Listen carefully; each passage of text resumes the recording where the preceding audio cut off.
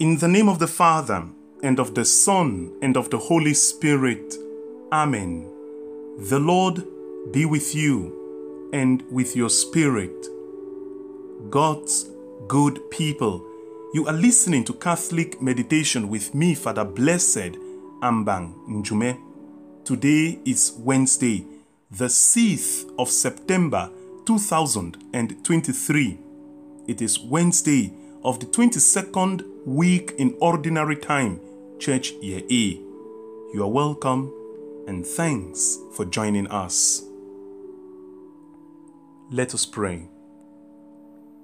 God of might, giver of every good gift, put into our hearts the love of your name, so that by deepening our sense of reverence, you may nurture in us what is good, and by your watchful care, keep safe what you have nurtured. Through our Lord Jesus Christ, your Son, who lives and reigns with you in the unity of the Holy Spirit, one God, forever and ever. Amen.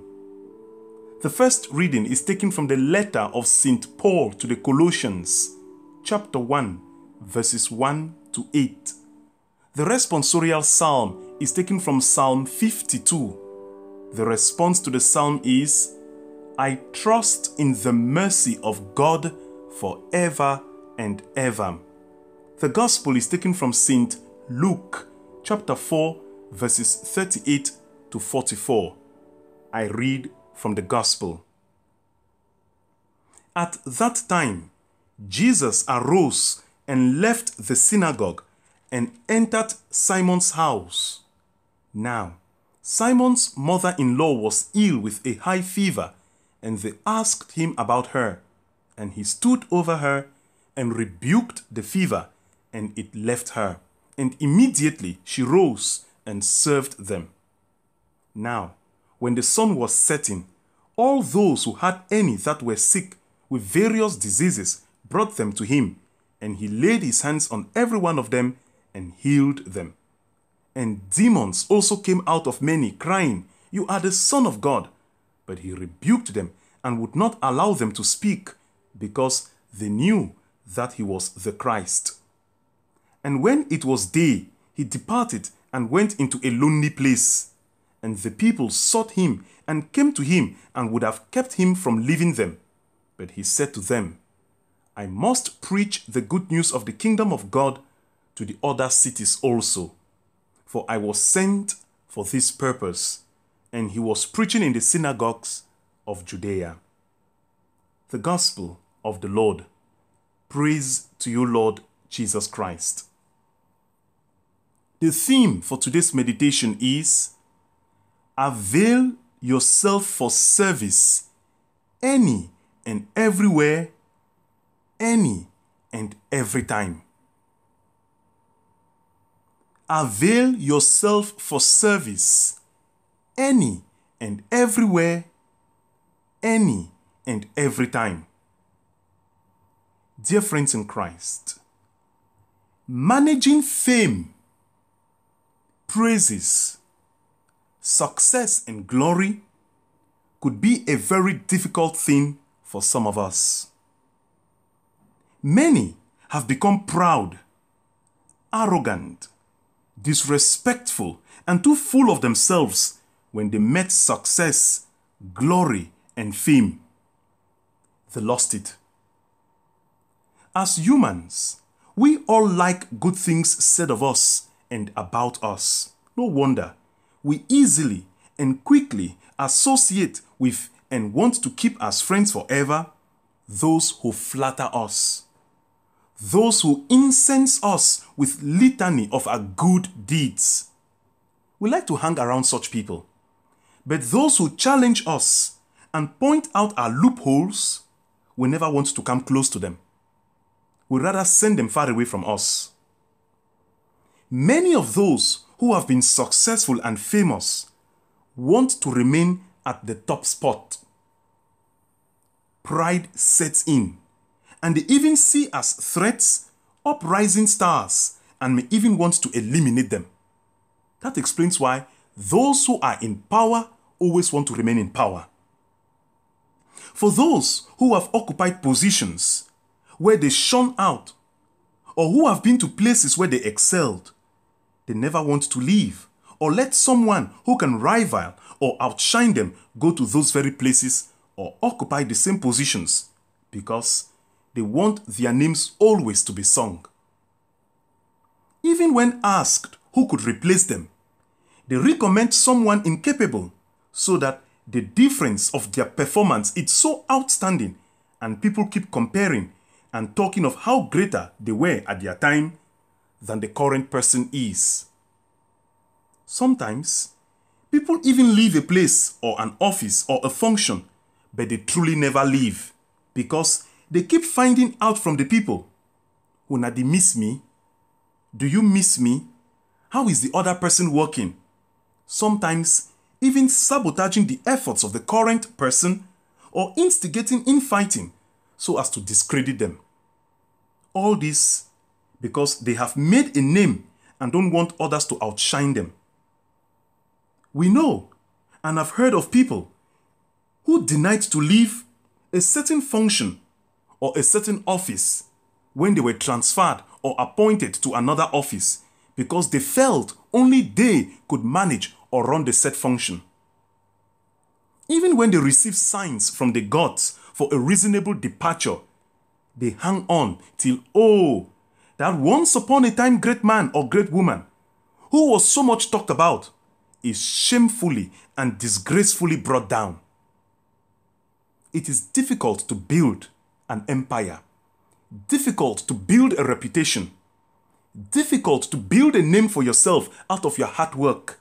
But I tell you, it takes only a second to destroy and to bring down all you painstakingly took time to build, and you live in disgrace, and nothing will be left to remember you, not even the successes that made you famous, because you left at a time of disgrace. It is said, great and wise people know when to quit, and they quit the stage when the applause is loudest. You are remembered forever. This is what Jesus did in the gospel passage of today. He quit the stage when the people were still applauding and expecting more. He had done well. He had preached. The people were astonished. They were marveled by the gracious words that came out of his mouth. He worked miracles. In fact, he touched Simon Peter's mother-in-law, and the fever left her. Not only that, he had done great things. And his name was all over. The people were talking positively about him. He was well spoken of and about. They even did not want him to leave their cities. They wanted him to stay. Were we in his place, I tell you, beloved, the temptation is great to always want to be at the limelight. We would have let it enter our heads. But no, not Jesus. He even withdrew and went to a quiet place to be all by himself, to be alone. And even when the apostles found him and told him, everybody is looking for you, everybody is talking nicely about you, he told them, let us leave from here. Let us go to the other cities, for that is why I came. Dear good people of God, appointments and transfers of personnel these days seem to be a great problem, because people do not want to move. Some want to remain in their glory zone where they have shone and are not ready to move away yet. Some don't want to leave places where they have built their comfort zones, and some don't want to take up new challenges.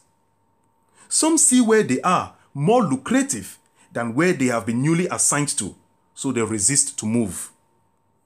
Jesus says, this is the purpose for which I was sent, to go out, to go to other places and not to stay in one place because I am well spoken of or because I have shone and people are talking nicely about me.